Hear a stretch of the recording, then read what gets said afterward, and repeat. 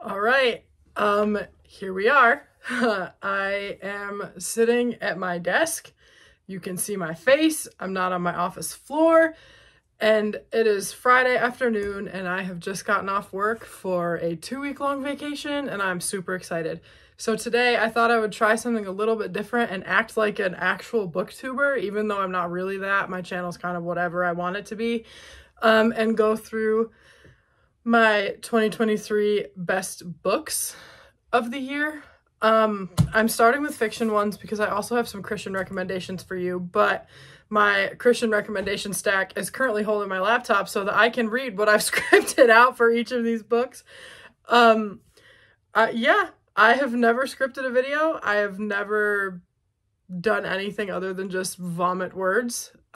So I thought today I could do something a little bit different and get through this big ol' stack of books for you guys today.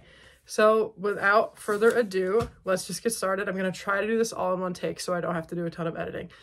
So I'm going to start with my top 5 favorites. I'm going to work from my least favorite out of the 5 to my number 1. And honestly, all these books are great. I had a hard time ranking them. I don't think there's really like a best, well, there is a best one, but out of these 5, I would have had a really hard time trying to decide number 1. So I'm doing the first, actually, I lied. I have 1, 2, 3, 4, 5, 6, I have 7 books. So I have 4 of my favorites and then 3 honorable mentions. So I'm going to go ahead and get started.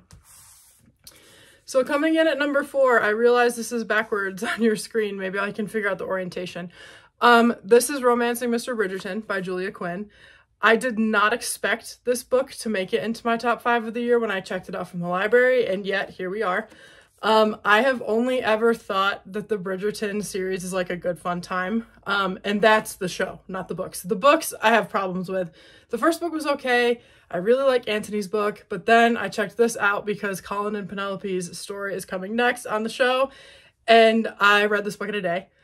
So I read it, then I quite literally immediately ran to my nearest Target and bought a copy, and I reread it and annotated it the next day. As you can see, the lovely page flags and such.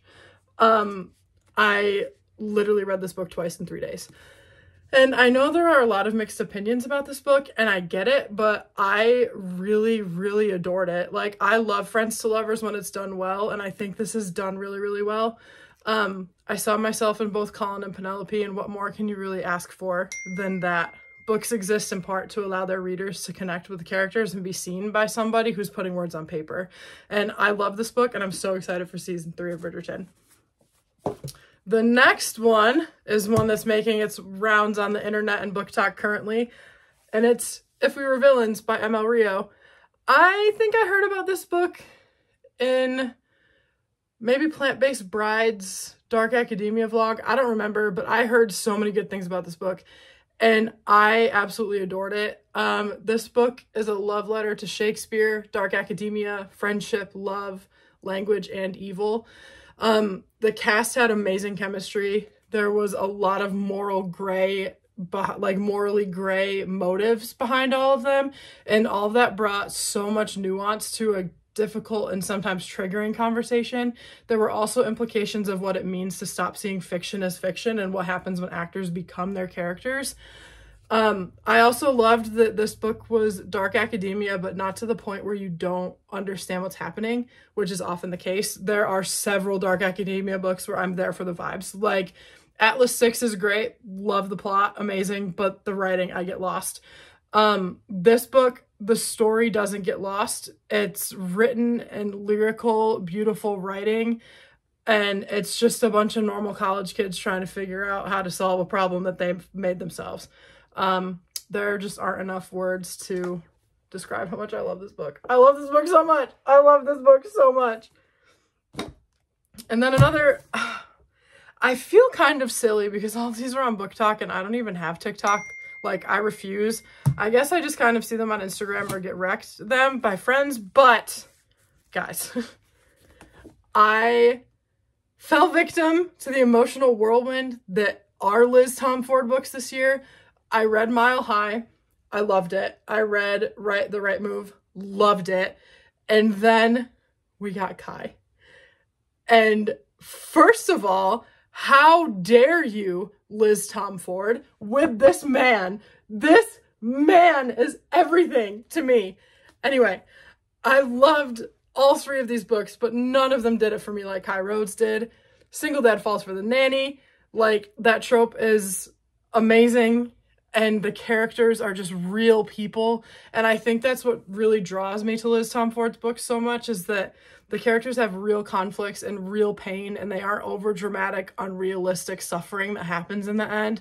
Like, their insecurities, their doubts, their fears, they're all very, very real things that people really experience. And Kai and Miller are probably 2 of the best characters I've read in a really long time when it comes to a romance. Their chemistry and banter and their eternal struggles and their identity struggles are all just perfection. And then the slow burn to the perfect moment at the bar. Like, my goodness, was this book good. I loved it so much. So much. And just today was a good day. They could all be good days. My whole heart is in this book. My whole heart is in this book. All right, and then rounding off my top 5 is Divine Rivals by Rebecca Ross. I actually met her at YALLFest, so this book is currently signed. It was one of the best days ever. This book is another one. I don't think anyone really expected it. I'm sorry, my laptop keeps going off. I don't think this is a book that anyone really expected to take off the way that it did. Because like, it hit TikTok and everybody was dying. It was so good. I bought this before that all happened. Like, when it was still in stock. I bought it when I was in Atlanta. But this book is probably one of the most profound books I've ever read. I read 2 pages and I knew that this was going to be the best book that I read this year, and honestly probably the best book that I've read in the last 5 years. There's so much to say about this book, and I don't know if I'll be able to do it justice with a 10-second thing, but I really honestly don't know how Rebecca Ross did this. The conversations around grief and vulnerability alone had me like in tears, emotional. And like, there were several conversations in here where I literally wrote, like, I boxed off the dialogue and I literally wrote, I just had this conversation with my therapist. Like, literally at least 3 times in the margins of this book. And there's classism and rivalry paired with misinformation and hiding the truth. And there's perception and honesty. And one of the most beautiful romances and tenderest of loves that I've ever read. And it's historical fantasy and World War I vibes. And honestly, like, this book is everything I've ever wanted in a fantasy.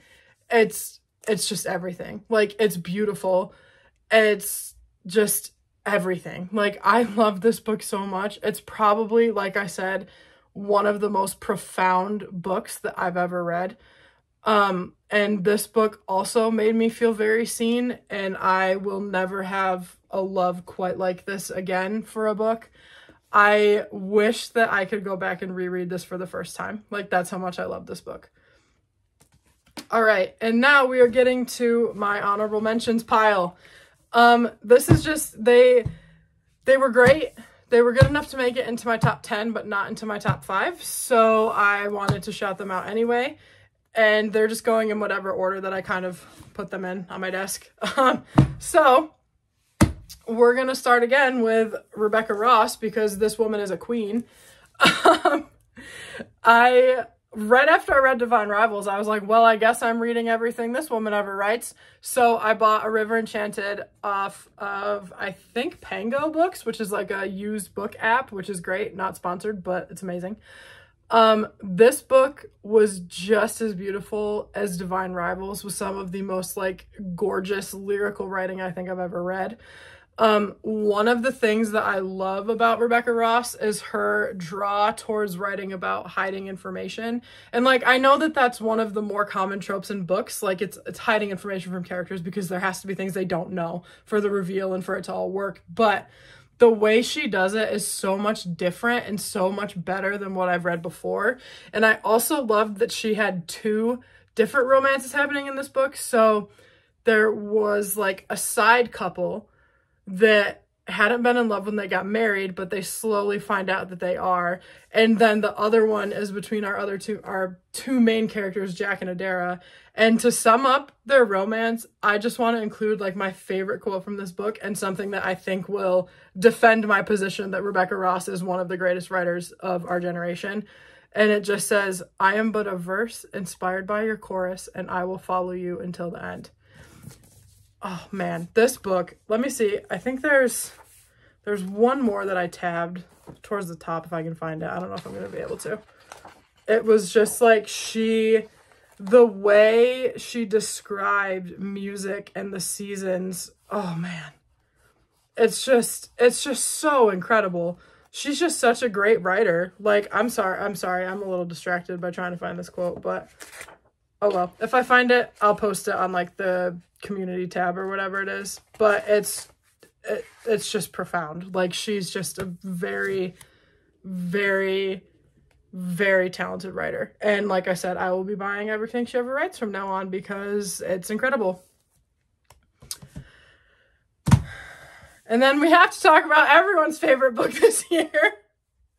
I am probably not the only one you're going to see talk about this book, as, I mean, it's the internet.